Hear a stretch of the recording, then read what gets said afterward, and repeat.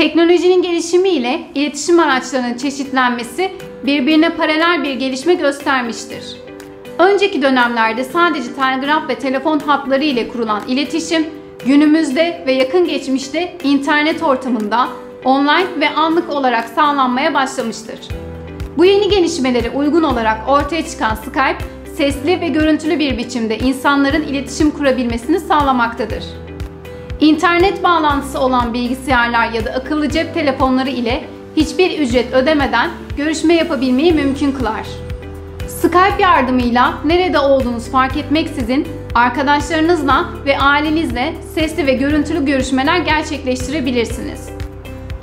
Birebir görüşmelerin yanı sıra özel arkadaş grupları oluşturarak toplu görüşmeler de yapabilirsiniz.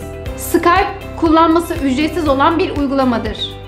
Ücretsiz bir şekilde farklı kişiler ile görüntülü arama yaparak iletişim kurmayı sağlar.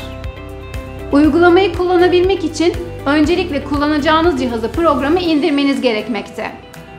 Bunun için hangi cihazı kullanıyorsanız o cihazın internet tarayıcısından ya da uygulama dükkanından programı indirmelisiniz.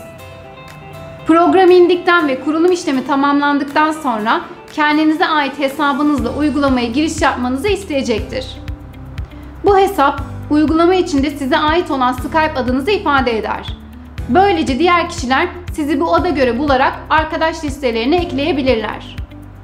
Aynı şekilde siz de diğer kişileri aynı yöntemle bularak ve tanıyarak iletişim sağlayabilirsiniz. Günümüzde zamandan tasarruf edebilmek için iş görüşmeleri de Skype üzerinden gerçekleştirilebilmekte. Böylece işveren şirketin bulunduğu şehirde olmayan kişilerin de mülakatlara kolayca katılabilmeleri sağlanır. Normal mülakatlarda olduğu gibi kişilerin birebir şekilde insan kaynakları uzmanları ile görüşme gerçekleştirebilmesi mümkün olmaktadır. Mülakat sürecinde tecrübe kazanmak ve bu tecrübeleri değerlendirmek de oldukça önemlidir.